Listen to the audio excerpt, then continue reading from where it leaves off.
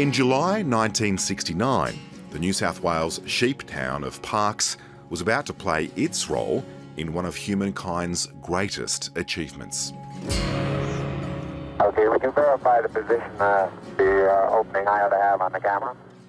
It was very quiet sort of a town. It takes you up to 30 years to become one of the locals. And we're getting a picture on the TV. The Parkes telescope would receive live pictures of the Apollo 11 moon landing, mesmerising 600 million Earthlings, or 1/5 of humanity. Okay, you got a good picture, huh? We can make out a fair amount of detail. One of the telescope operators at the dish back then was Ben Lamb. So Ben, do you reckon you'd still drive it today? I can still drive it today. 50 years on? Oh yes, no trouble. The only trouble is, of course, now it's all computers. It was just a normal day's work and everything was normal. Just another day? It's just another day, but once it actually happened, it was a different story then.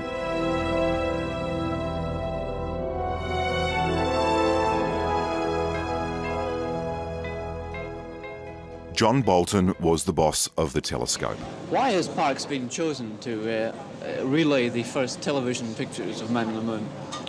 Because at the time they step out of the spacecraft, the moon will only be in the view of radio telescopes and tracking antennas in this hemisphere. The signals from the spacecraft will be extremely weak. So unprecedented was a mission like this that nothing could be certain. We have a number of 100-to-1 chances and a number of 1,000-to-1 chances. All these have been backed up. In fact, a team of men were on standby to manually rotate the telescope by hand if needed. They had cranks which they would turn around the gearboxes By hand? by hand, and another man had a stopwatch and he would time them and tell them to go faster or slower.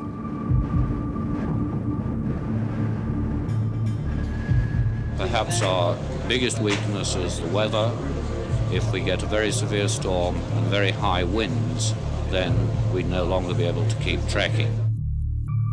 Inside the dish was radio receiver engineer David Cook. We were waiting for the spacecraft to appear over our horizon. The telescope was tipped down as far as it could go, and the wind, which had been quite strong, suddenly gusted up to over 100 kilometres an hour. We thought we had taken precautions, thought of everything that could have gone wrong except the weather. And that's what did go wrong.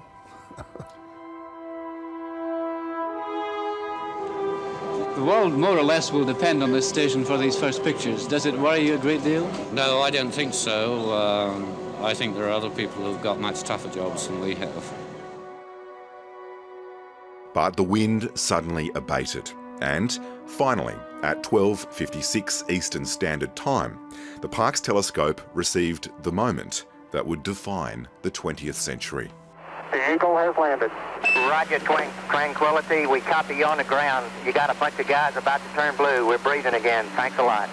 I was in the control room where the team of Americans were operating the electronics.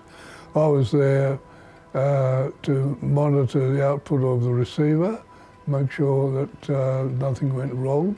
I know one of the Americans over there looked at it and he said, well, how about that? It's one small step for man, one giant leap for mankind.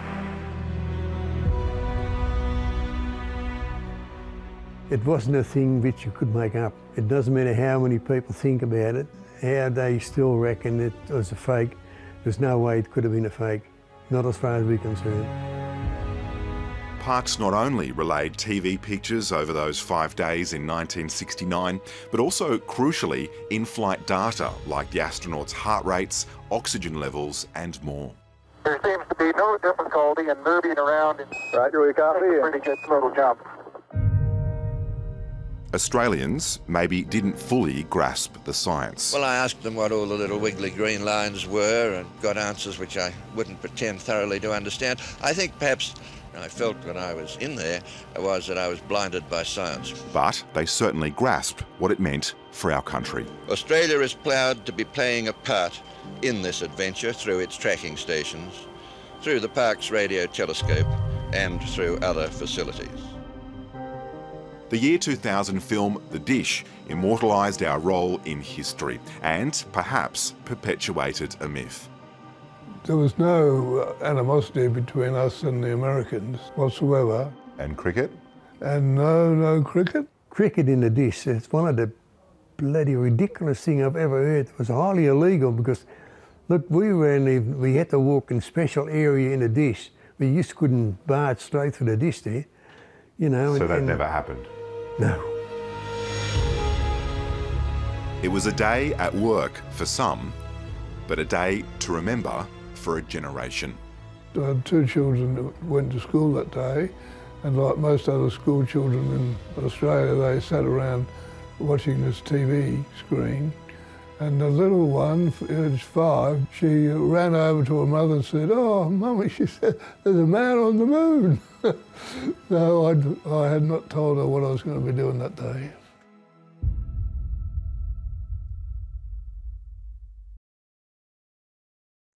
Hi, I'm Lee Sales. Thanks for watching this story. If you'd like to watch more of 730's stories, they are on the left of your screen. And tap on the button below to subscribe and get the latest from ABC News.